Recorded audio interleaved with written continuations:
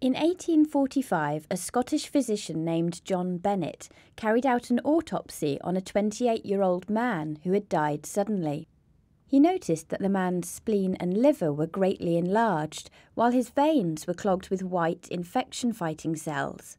In previous cases like this, doctors had taken this pus-like substance as a sign of infection, but Bennet diagnosed a disorder of the blood itself, a malfunction from within the body rather than an attack from without.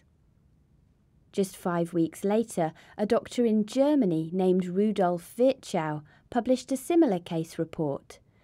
Virchow described an imbalance in his patient's blood. Healthy blood is composed of mostly red blood cells and plasma, with just 1% white blood cells. But the majority of this patient's blood was white. Virchow called the disease leukemia, from the Greek word leukos, or white, and haima, or blood. About 350,000 people worldwide are diagnosed with leukemia, or cancer of the blood, each year. Cancer occurs when genetic mutations cause abnormal cells to divide and multiply in an uncontrolled way. But unlike most cancers, leukemic cells don't belong to an organ, like the lungs or stomach, and don't result in the growth of a tumour. Instead, the uncontrolled cell growth takes place in the bone marrow. The marrow is the body's blood factory, where a single type of multipotent stem cell divides and matures to give rise to 12 different kinds of blood cell. Leukemia can occur at different stages of this process and in virtually every type of blood cell. In all cases, the abnormal cells build up and fill the bone marrow, ultimately preventing other cells from developing. The cancerous cells can also spread to other organs in the body. The rate at which leukemia progresses and the course of treatment differ depending on the type of cells affected. When a normal stem cell divides, it produces one of two slightly more specific cells, called myeloid and lymphoid stem cells. These give rise to several other cell types.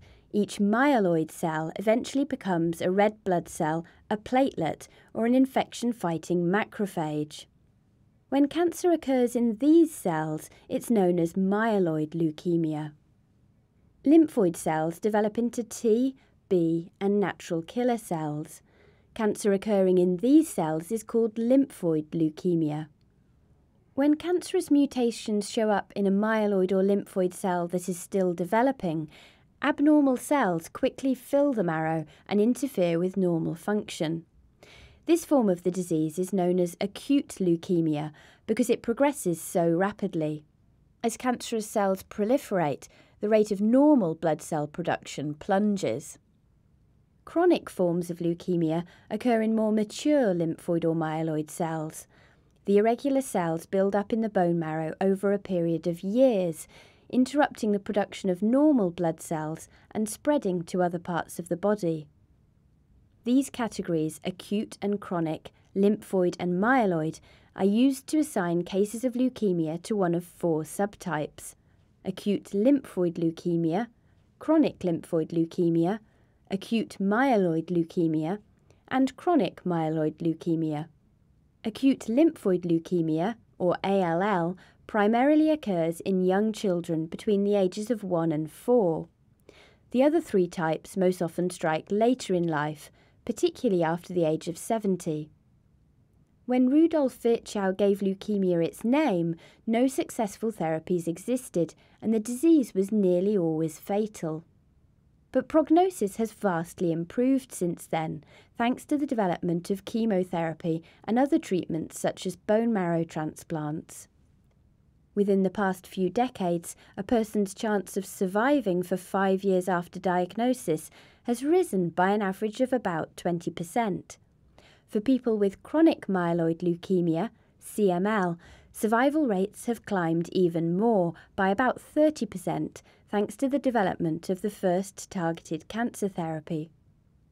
Now researchers are working to understand the genetic underpinnings of other forms of leukemia and to decipher the molecular secrets of leukemic stem cells. Lessons learned from these and other research efforts hold promise for the development of new, more effective weapons for combating leukemia, and may also provide key insights in the broader war against cancer in all its forms.